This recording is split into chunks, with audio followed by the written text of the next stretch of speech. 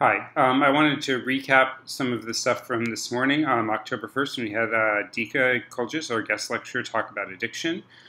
So she introduced this term mesocortical limbic, which really just refers to the ventral tegmental area and its projections, especially to the nucleus accumbens and a little bit to the cortex.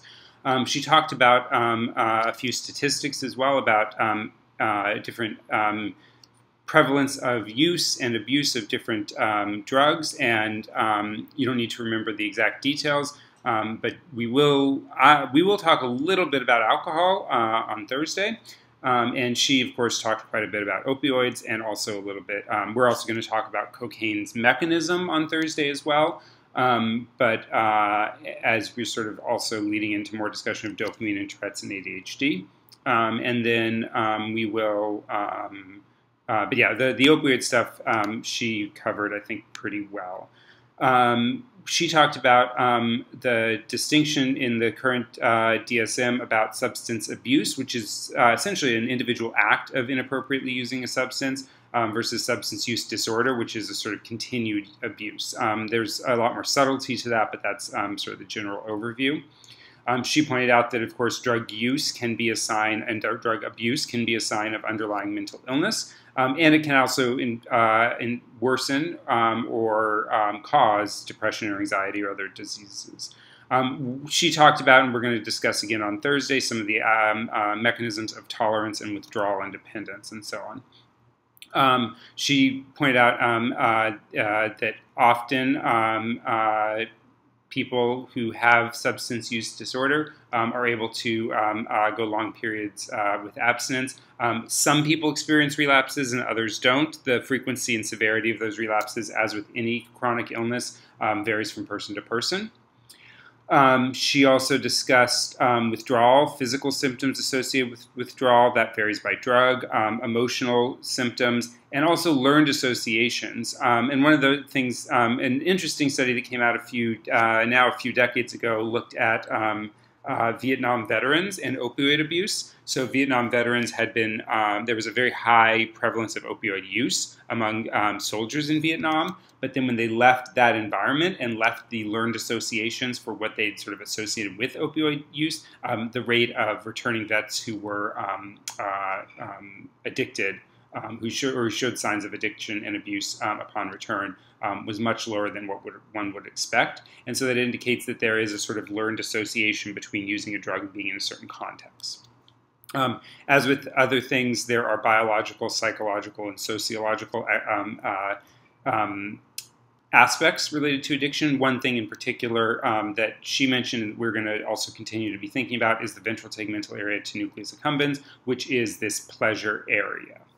One of the things that she discussed in particular in her slides, and one of the studies that you should be aware of, is the study by Wolfram Schultz in 1993, I believe it was. And in this study, what the researchers did was look at dopamine-releasing neurons, the firing pattern of dopamine-releasing neurons.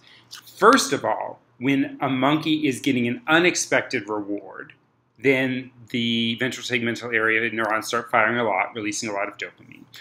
If the monkey learns that a tone predicts a reward, then after the monkeys form that association, the dopamine neurons start responding in response to the tone, and then since the reward was expected, there's no increase in firing rate. Since the reward was expected, the animal's not so excited about getting it, but is excited about the tone that says it's about to get a reward. And then when the animal is expecting a reward following a tone, and then the reward doesn't show up, then there's a pause in firing, a decrease. And so that tells us that these neurons signal reward, or first experiment, they signal expectation of reward, and then they also, by slowing down their firing and slowing down the release of dopamine from these neurons, signal disappointment. One other study that she discussed that you should be aware of is a more recent one by Zhu et al., a PNAS study. In this study, they gave mice different daily doses, so a daily dose of morphine either a no dose or a very low dose or a moderate or higher and higher dose. And what they found is that as they increased the daily dose of morphine, what happened is the animals responded to that by needing more morphine when they experienced pain in order to get relief from that pain. And so there are many mechanisms going on, but one in particular is removal of opioid receptors. So chronic activation of these opioid receptors leads to their removal. We're going to discuss that and the implications of that a little bit more on Thursday.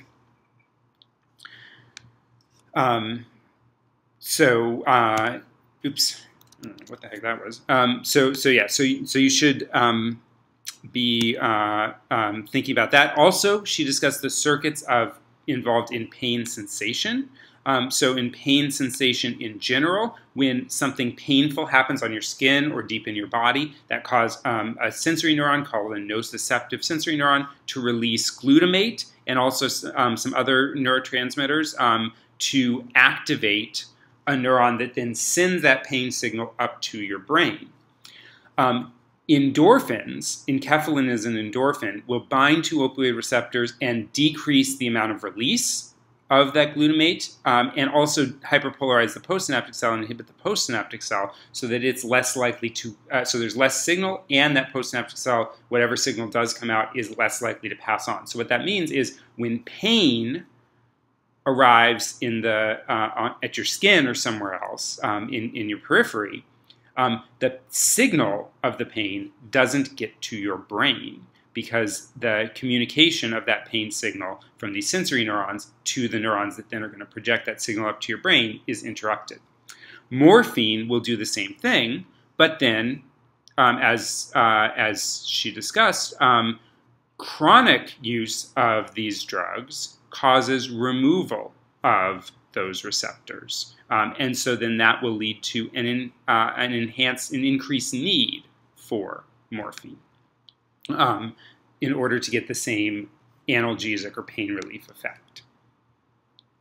We'll talk more about that sort of circuitry in the presynaptic and postsynaptic inhibition on Thursday. Of course, like I said, you should review the Zhu study. And so they were asking, how does the daily dose affect then the effective dose to relieve pain? So they gave different daily amounts to these mice, and then they measured how much it takes to relieve a painful stimulus, to stop the mouse from responding and jerking away from a painful stimulus. And what they found is that the higher dose led to more needed to relieve the pain. And so the conclusion is that the brain adapts by removing opioid receptors, like we said. The next study that you should know about is this Hawley study.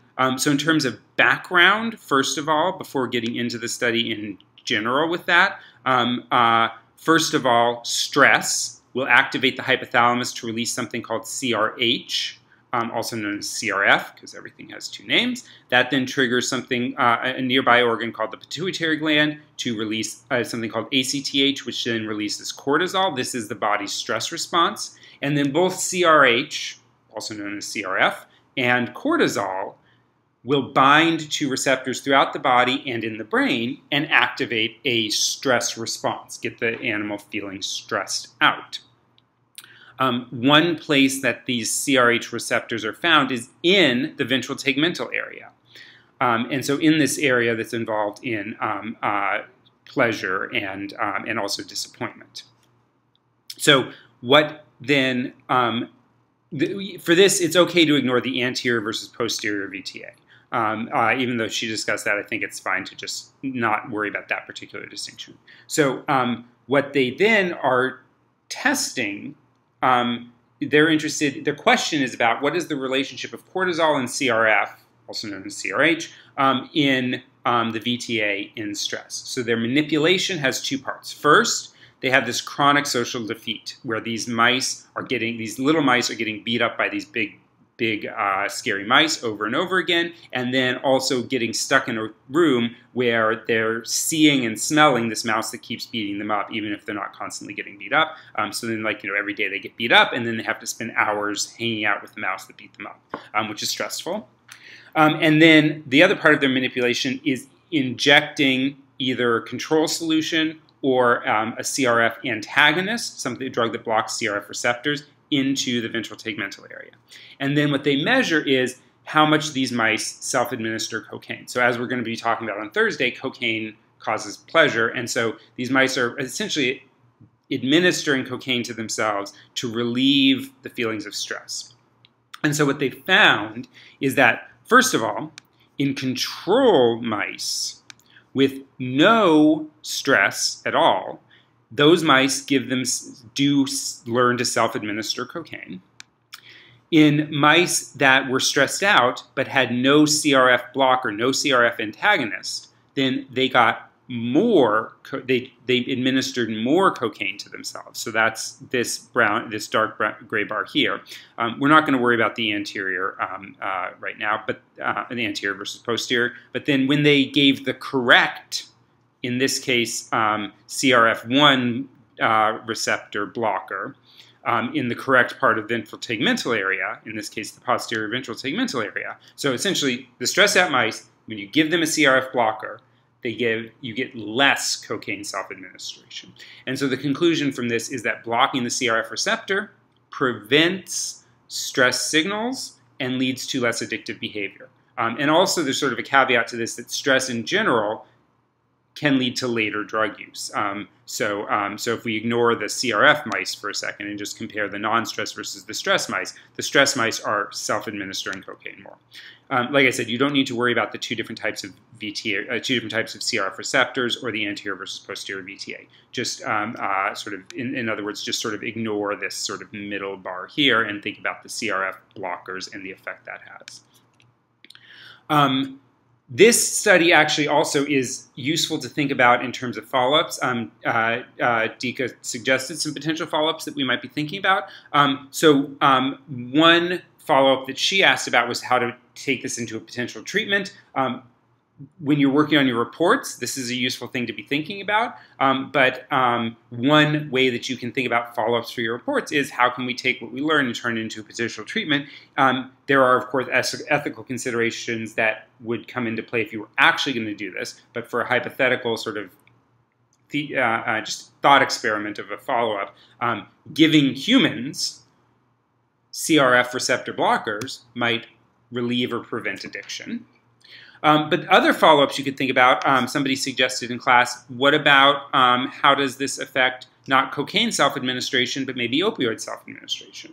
That would be another great follow-up to do. Another thing is, how is this happening? So we might imagine that there's a difference in the number of CRF receptors or the number of opioid receptors or the number of cocaine receptors, actually, and the number of dopamine receptors. Cocaine doesn't bind directly to a receptor. Anyway, the number of dopamine receptors or something else, and so trying to figure out how that's going on would be another possible follow-up. And those are the sorts of things to think about with your other paper, with all of your research articles.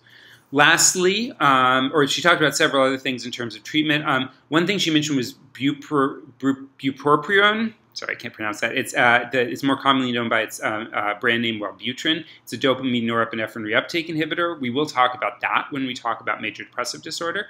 She also talked about some things as well in terms of treatment, counseling, cognitive behavioral therapy, spiritual or mindfulness-based approaches, pharmacotherapies like bupropion and naloxone and other things that she talked about. And then also the destigmatization and decriminalization and how that can help impact treatment. We will return to some of this as we talk about other diseases, and I will recap some of this on Thursday. But the studies that you need to know in particular, the Hawley 2016 study, the Zhu 2015 study, and the Schultz 1993 study, those are ones that you should review on your own. And then, of course, post questions on Piazza and so on. So I'll see you all on Thursday.